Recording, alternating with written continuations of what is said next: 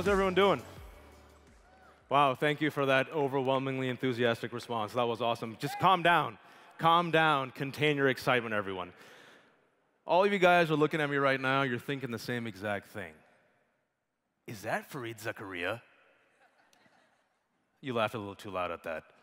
The answer is no.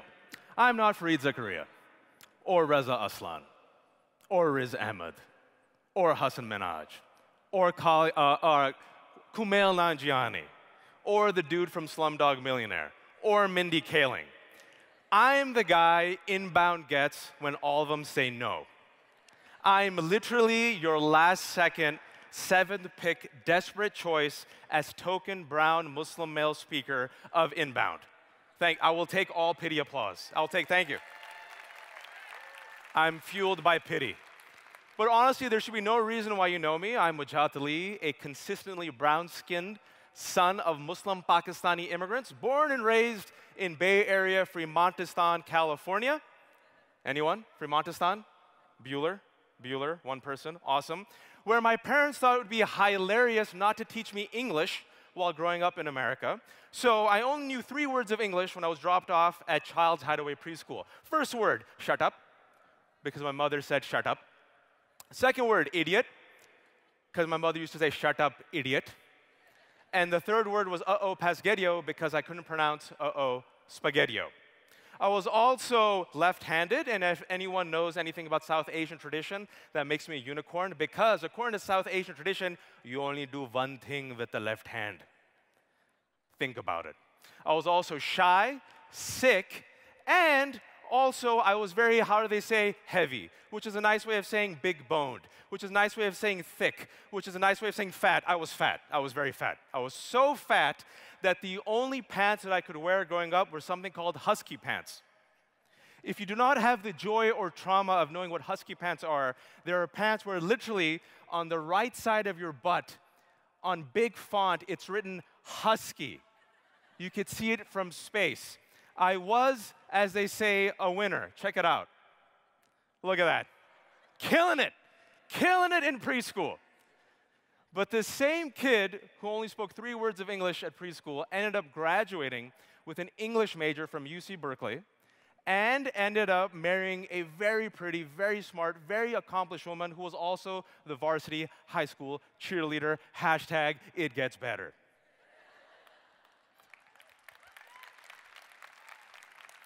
But growing up, I never saw my peoples as protagonists of the American narrative. I never saw myself represented. I never saw myself on TV. Sometimes we were sidekicks or stereotypes, or we were excised and completely forgotten.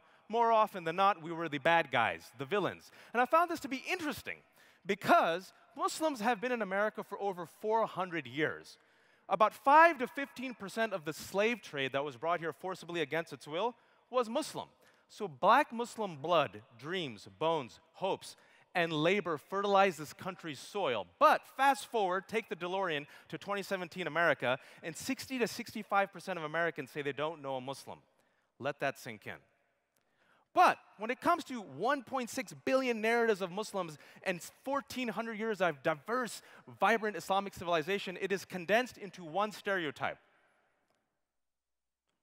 Rage boy. That's an actual media term, by the way. You've seen this image countless years on newspapers, on TV screens. Rage boy is brown, bearded, bellicose, angry, anti-freedom, anti-America, anti-woman, anti-KFC, anti-deodorant. Rage boy is Islam, is Al-Qaeda, is ISIS, is Boko Haram, is Al-Shabaab, is Duck Dynasty. Because honestly, if you're into racial profiling, who looks more like Rage boy, me or Duck Dynasty? I look like your friendly tech support or Uber driver, just saying. But even Rage Boy has a narrative. Even Rage Boy has a lived experience. This is Rage Boy. Shakil Ahmed Bhatt. Look at him. Hello. They found him in Kashmir. He's in his mid-30s. He's single. He had no idea he was a meme. And literally, he's like, hello, I'm Shakil Ahmed Bhatt. I'm from Kashmir, which explains why he's at a lot of protests. But that image of Islam as the enemy, the foreigner, the other, has been used and abused by certain individuals and organizations to promote a hateful, divisive agenda, and by certain politicians to gain votes. I won't name names. Donald Trump in 2015 said the following. He's calling for a total and complete shutdown of Muslims from entering the United States. But it's not a Muslim ban, even though it is a Muslim ban. But they added Chad and North Korea, so it's a travel ban, but it's not really because it's a Muslim ban. Too soon? My bad.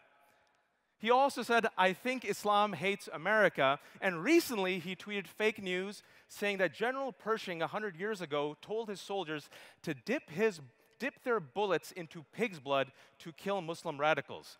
I'm here on stage as a Muslim to save pig lives. You do not have to dip your bullets into pig's blood in order to kill Muslims. Regular bullets work just fine. Why? Because we're human beings.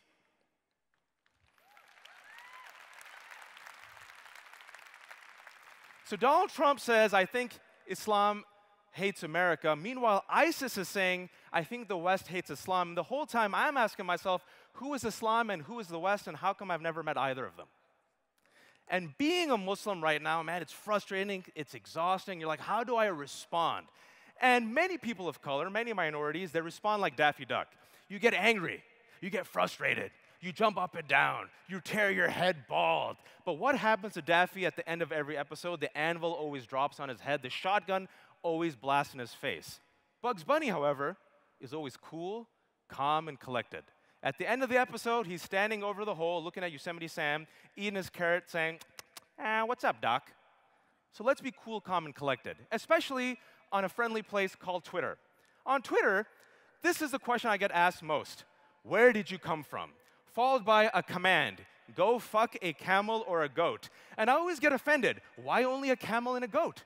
Why not more choices? What about a horse or a porcupine? And they say no, only camel and goat. I respond, born in the Bay Area, California, and have never had sex with animals, not judging, #MuslimBan. Whenever I appear on television, CNN, I get lovely fan mail. So I got this from Gary.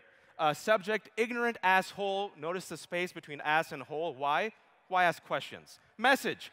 Why is it always a ignorant towelhead like you from Pakistan who speaks ignorance against our president? No question mark. Go back to your homeland, you ignorant idiot. They always want me to go back to Fremont for some reason. Humor is a very powerful way of responding. It diffuses the tension, but it always helps you turn the tables on the hater and have a joke at their expense. And specifically, when it comes to responses, stand-up comedy. A very unique American artistic institution alongside jazz. This is my friend Hassan Minhaj, a Muslim American, a son of Indian Muslim immigrants who was asked by the White House Correspondents' Dinner to roast Donald Trump. Karma is real and brown. Comedy helps catharsis. Comedy also helps you sometimes speak truth to power. Dave Chappelle, African-American Muslim, asked by SNL to heal the nation after the election of Trump. And Aziz Ansari, the son of Muslim Indian immigrant parents, was asked to talk about Islamophobia and anti-Muslim bigotry after the inauguration. Never underestimate the power of humor.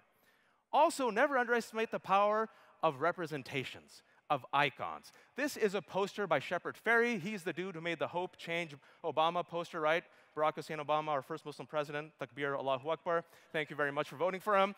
8 years later, when it came to the inauguration, he took real-life photos of women, Native American women, Latino women, Muslim women, African-American women, and made paintings.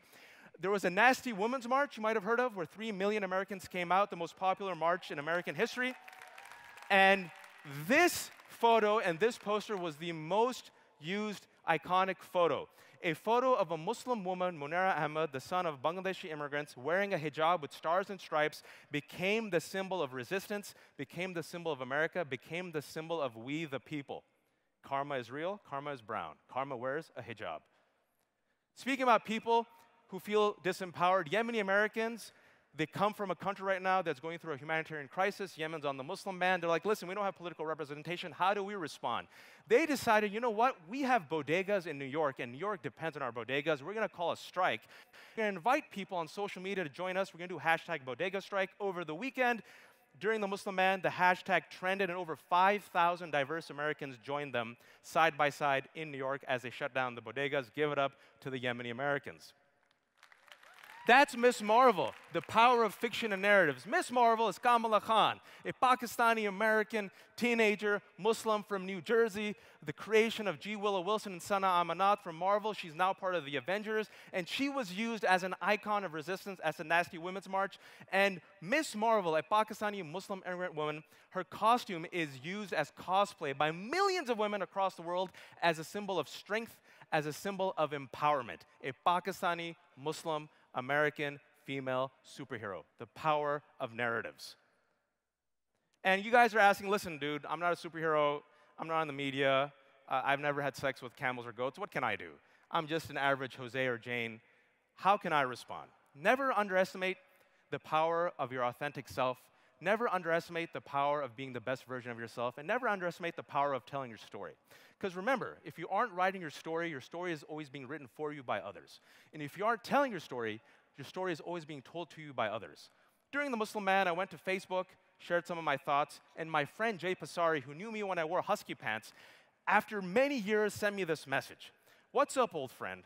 I've seen the fears and intuitions you expressed as a kid slowly unfold over the years, despite your attempts to warn us all through art, writing, and humor. That said, the last few days seem like a turning point toward the worst of these nightmares.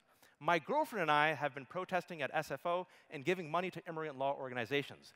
Let me know if there's anything else you'd recommend for a man of brown blood and white skin to do that would be of help. Keep up the good work. And that's how you create a multicultural coalition of the willing, committed to doing good. And as a bonus, the secret weapon, hotness. Hotness, ladies and gentlemen. If you do not know who these people are, you have failed in life.